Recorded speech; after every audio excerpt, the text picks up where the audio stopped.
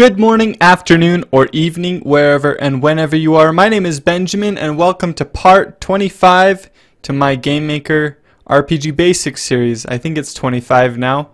We're getting pretty far. In this episode, I'm going to start showing you guys how you can save your game. So let me actually run my project here. And what you'll do is we will add... So in the pause menu, you'll be able to pause, and we're going to add a return button, and we'll also add a quit button, so you'll be able to press that and quit the game. And these will work. We'll hook those up so that they work.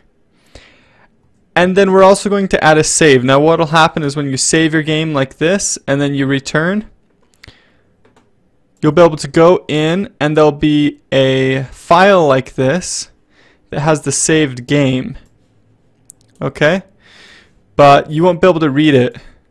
It'll be encrypted, and we're going to use just a really basic encryption, but we'll encrypt it so that people can't hack their save files and give themselves infinite health unless they really work hard. We'll make them work for it if they're going to cheat.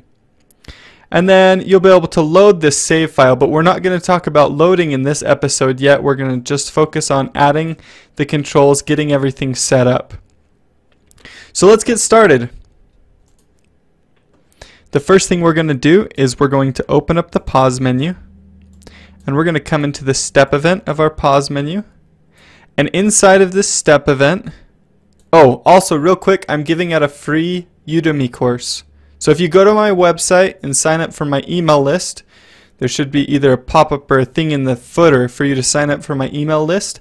I'll send you a free Udemy course. It is for beginners, so it's not really a good course for advanced users, but it's designed to help you build your first game really fast and finish it. So just thought I'd mention that.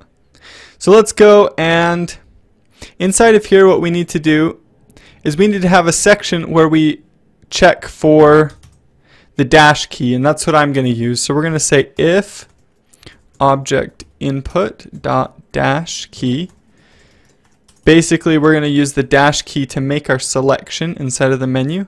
We're going to use a switch statement, switch menu index. Okay. And inside of here, we're going to have some cases. Case 0, break, case 1, break, case 2, break, and case 3, break. And then we'll have a default, which just won't do anything. Default break. So we've got all of our cases set up. Now each of these are set up as an option on our menu. If you remember, our menu index will cycle through each menu. And the first one is just returning. So the first one is return. So we're going to say object player. Oh, so first we're going to say room go to. And let's check to see where we stored the last room. I think we stored it inside of the input. Yep, you can see we've stored previous room inside of the input. We're actually going to move this to the player's stats. So copy this right here, do Control X, and open up the player's stats, come into the create event, do Control V right here. And we're going to copy the code that brings them to the pause menu as well. So go into the step event here in the player inside of the input right here. Go into the step event inside of the input. And the whole pause the game thing, we're going to move this inside. Okay. Yes. We're going to move this inside of the player stats as well, inside of the step event in here. And the reason we're going to do that is because it makes more sense to have the players Our input object should really only handle input. It shouldn't deal with pausing and loading the game, so I'm putting that inside of the stats. Now this is just a personal preference. You could leave it, but I'm going to move it. So once you've moved that, press OK. Then we can say room go to object player stats dot previous room. Okay, and that should allow us to return.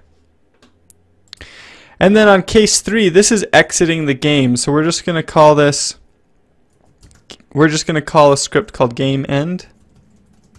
That should end the game. And then for saving and loading right here, for saving, we're going to create a new script here. It's going to be called script save game parentheses. And I'm going to create this script up here. We'll name it script save game. Script save game parentheses. Okay. So we've got that done for now. Let's just show a message. Show message. Game saved. It won't actually save, so we're totally lying. But I just want to make sure that this part right here works. So run the game.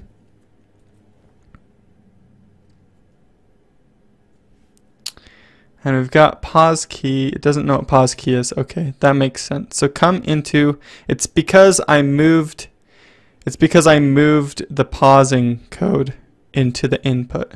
So we need to make sure that instead of just, oops, I moved it into the player stats. So come into this step event for the player stats. And we're going to change this to object input dot pause key. Now I'm actually going to change the pause key. So come into the input and middle click on get input, script get input. That'll open it up. I want my pause key to be ORed the Z key. And the reason I want to do that is because it's easier for the player to pause. Now you can still do whatever key you want to. Okay, now I can press the Z key to pause. And it looks like we broke. So let's find out what happened there. Okay, I'm back. That one had me going for a little bit there. It was tricky to figure out. So here's what's happening. So come into the object player stats. So what's happening is our object input, the pause key event, is getting triggered. Or I guess our pause key is becoming true because we press it. But what's happening is it runs into a loop where it switches between these rooms indefinitely, back and forth, over and over and over again, because pause key never gets a chance to update itself. So what we're going to do is we're going to capture, once we've used the pause key, we're going to make sure and capture it and say, okay, you're false now because we don't want you to continue triggering the pause key. So we're going to say object input dot pause key equals false. This just tells the game that we've already used this. We can now set it back to false immediately so that we don't get stuck in this room loop right here. And you'll notice there's actually another place that we're going to use this. So if you run the game, you should be able to pause the game using the Z key and unpause now. Should work correctly.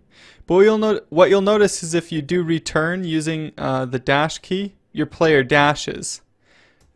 So we're going to do the same thing. Come into the pause menu right here, go into the step event, and right here when we get the dash key input right there, we're going to set the dash key equal to false.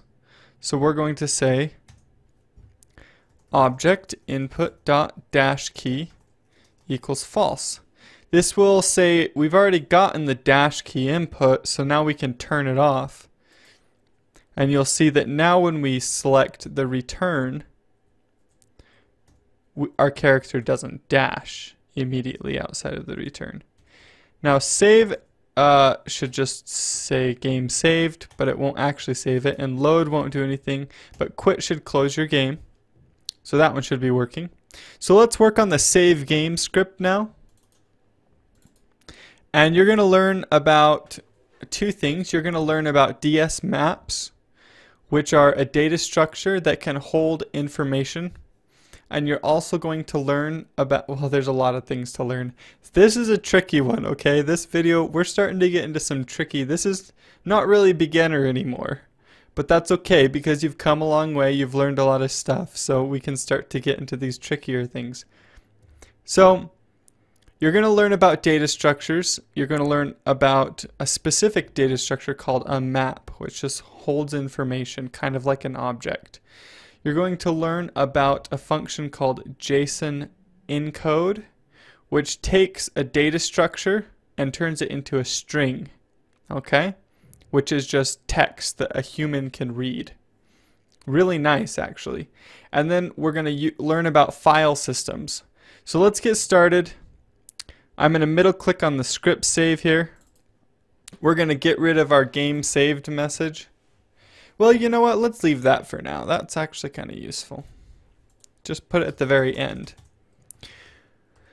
Okay, so the first thing we want to do is make sure the player object exists. We don't want them to be able to save if they're dead.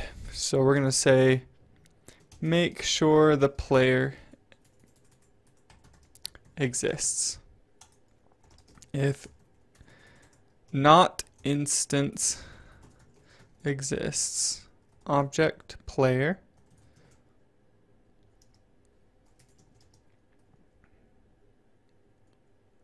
exit. So we're just going to do that all on one line like that. That way we'll just jump out of this script if the player doesn't exist. Then we need to create a temporary variable. So create the save data structure. So we're going to say var save data equals ds map create. So we're creating a map. Now we're going to go inside of the player stats object. So with object player stats. And then inside of here, we're going to save all of the player's information into the data structure. Now this doesn't actually save it, because if you close GameMaker at this point, it will still delete the data structure. But here in a minute, we'll save it to a file. So we're going to say save data, which is the data structure we created, and then you do a square bracket like that and a question mark. This is called an accessor. And it lets us to access a certain value in the data structure, and we're actually creating a value. So we're going to create one called room. So we're going to save the room into our data structure. So just save it as previous room. Oh, we need an equal sign in there. Okay. Now I'm actually going to copy this because we're going to have the same format for, let's see, 1, 2, 3, 4, 5, 6, 7, 8, 9, 10. 10 more. So we have 1, 2, 3, 4, 5, 6, 7, 8, 9, 10. So we've copied it down 10 times. Now this one isn't going to be room. This one's going to be X. This one right here is going to be Y. This one right here is going to be HP. This one right here is max HP. This one is stamina. This one is max stamina. This one is experience. This one is max experience. This one is level. There must be one short here. Did I get an extra one? I'm missing one, so there must have been one more. This last one is attack. The player's attack stat. So then we need to change all these right here as well. Okay, so we're going to save here a special variable called player. Well, for now, actually, just save the X and Y as 0. Okay, we're going to fix this in the next video when we do loading and save a special X and Y coordinate there. For the hit points, we're going to say HP, because we're inside the player's stats, so we have access to the stats. We're going to do max HP, stamina, max stamina, experience, max experience level and attack. Now you can save whatever you want, but just remember that if you don't save stuff like the level, then you won't be able to load it. And so probably don't really need to save stamina and max stamina. You can just well, no, you do need to save those because they level up. But what some people will do is they'll create a function where they can pass in a level and it spits out all the rest of the information, because then all they have to do is save the player level. But we're not going to do that.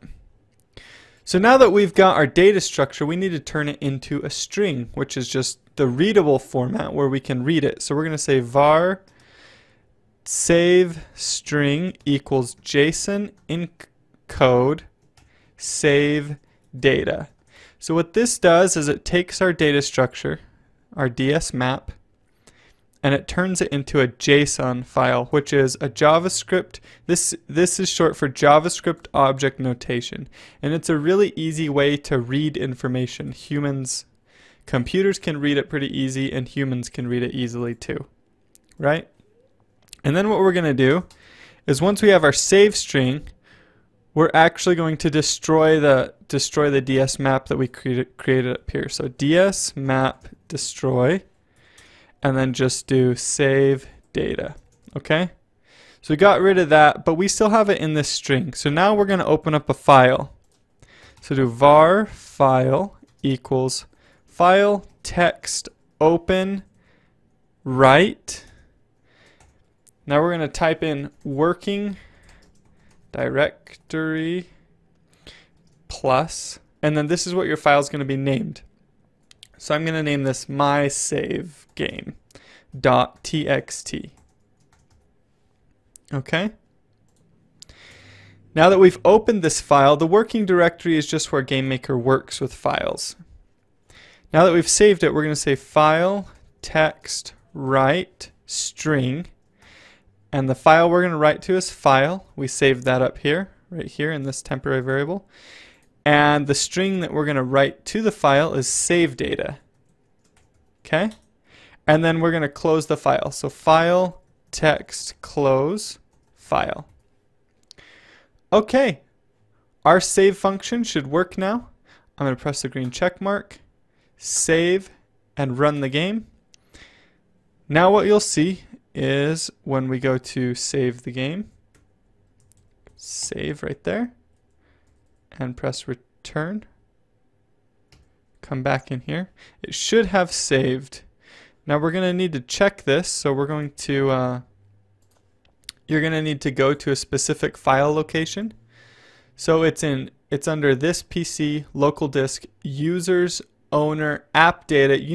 And you'll probably need to type this in like this, because app data is a hidden file, so you can't see it. But if you type it in like this, you should be able to get to it. Then local, and then scroll down until you find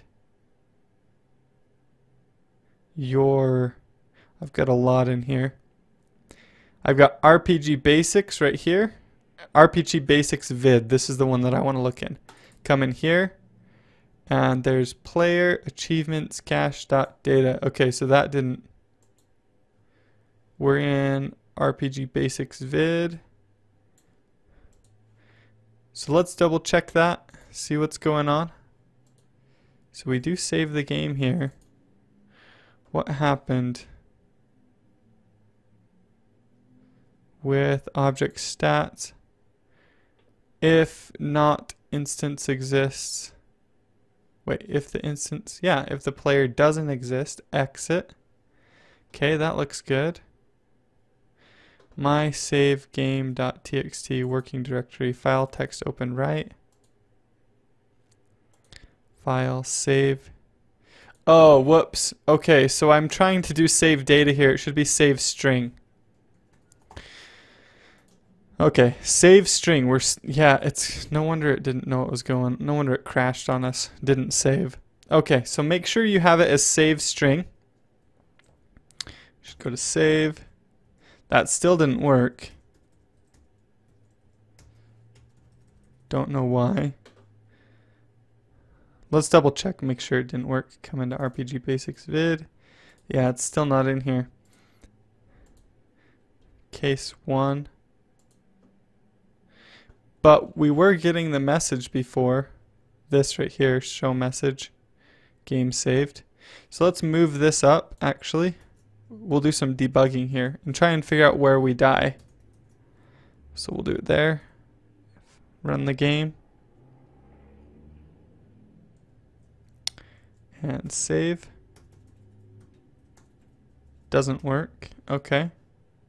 So it's crashing before that. That's interesting. Let's come do it up here. Run the game.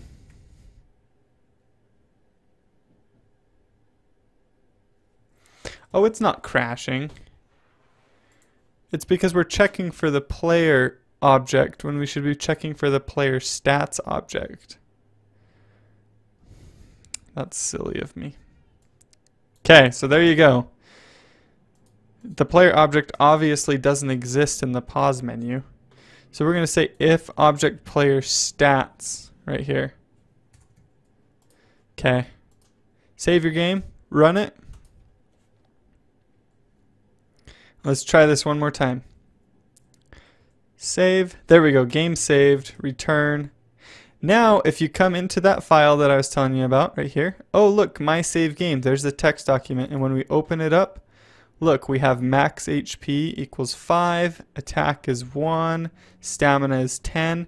You can see we've saved all of this information in here, and it's pretty easy to read. Like, you know, this is a JSON file. But the problem is that someone could hack this. So what we're going to do is we're going to encrypt it. And Sean Spalding actually made a video on this, and so you can check that out if you want to as well. Just search GameMaker save encryption or something. Sean's video will come up. But I'm doing it a little differently because we're encrypting a JSON file, which I think makes it a little harder to hack, but his way works as well. So you can check that out if you want to see his way.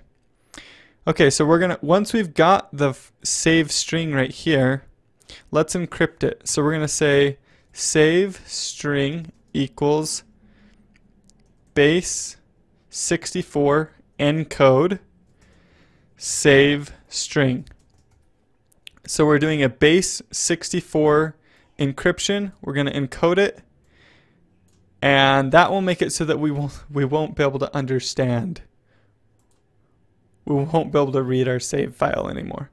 But it's good because then people can't hack it. So come in, press save here, save the game, game saved, return, close out. Well, don't need to close out of it, I guess. Come into our file here, my save game, and you cannot read this, right? It's the same information though, it's just not readable by humans anymore.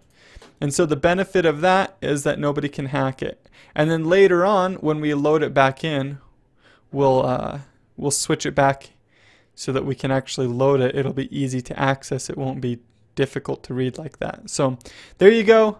That is saving and a couple other little things, including data structures. So just a quick recap. We create a data structure right here, which is a map. We save information to that data structure using these little accessors like this and creating keys. So maps are made up of key value pairs. So this is the key and this is the value. Then what we do is we use the JSON encode to turn this data structure into a human readable string. And then we make that string into a non-human readable string again using the base 64 encode. And then we save that to a file. Really simple. So thank you guys so much for watching. If this video was helpful, be sure and like it, subscribe, check out my website for more of my content, and I'll talk to you guys later.